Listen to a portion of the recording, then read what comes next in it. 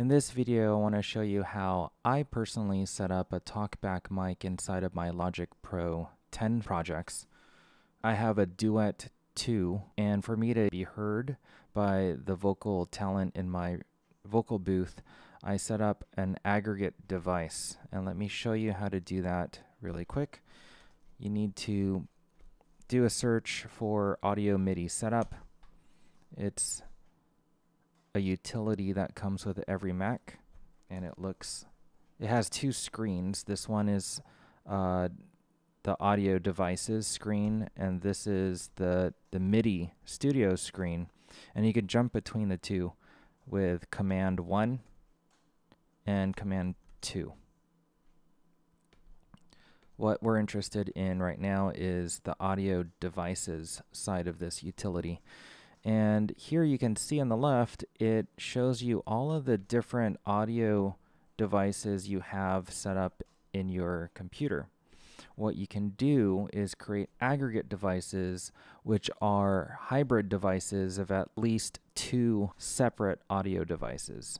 You create an aggregate device by clicking on this plus sign and selecting Create Aggregate Device. I'm going to call my new device Duet/mic. And now let me add some devices here. I'm going to add a built-in microphone and a duet. I'm actually going to flip that. So I'm going to unassign my built-in microphone and reassign it. So look what happened there. The built-in microphone now is in charge of my input channels 3 and 4. And that's something to keep in mind. The order in which you add these devices to your aggregate device will determine which channels they get assigned. So since I wanted my Duet to be in charge of channels 1 and 2, I had to do a little rearranging. So that's all for creating an aggregate device. Let's go ahead and create a new Logic Pro file. And I'm going to add 2 audio tracks to this project. From here, I need to go into Preferences, which is Command, comma, or you can get to it by going to the Logic Pro X menu and selecting Audio.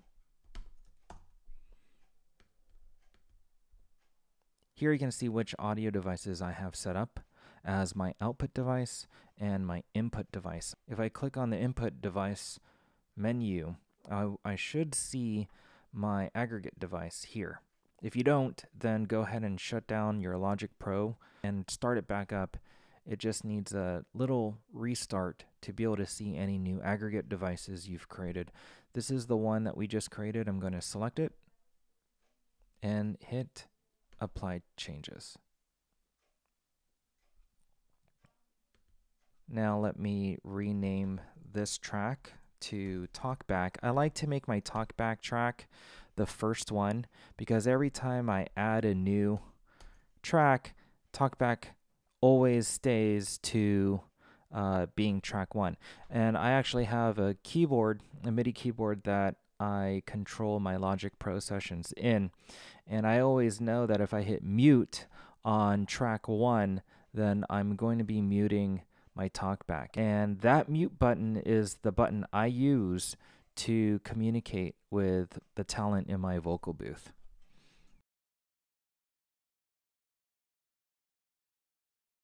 Audio 2, I'm going to change to vocal booth. Now, if you remember, and let's go back into the audio MIDI setup, Command 1, this is my Duet/mic aggregate device.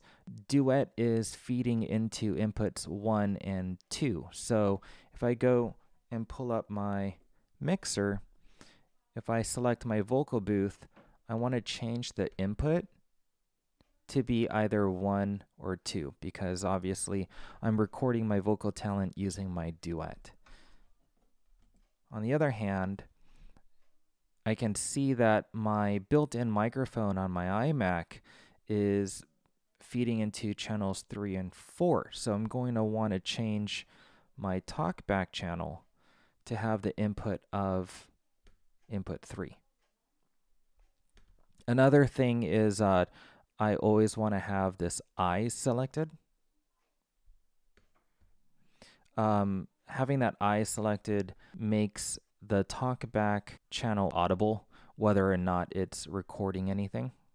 The built-in microphone on my MacBook or my iMac is way more than sufficient to work as a talkback mic. I can hit my unmute button and speak in normal volume, and the microphone is just so good at picking up anything I need to convey to the vocal talent. And the only thing I would say you need to be careful of is making sure that you have your studio monitors muted if you're using a talkback mic. If you forget to mute those speaker monitors when you unmute the talkback mic, you're going to get some feedback. Fortunately, the Duet 2 has soft keys that you can configure using the Maestro 2 software. So if you go into Maestro 2, just click on Device Settings. You can see that my left button on my Duet 2 is set to mute speaker. So before I unmute my talkback mic, I make sure I tap my left soft key, and when I do that, you can see this icon pop up letting me know that I muted my speaker, and then I can hit the mute button for my talkback channel.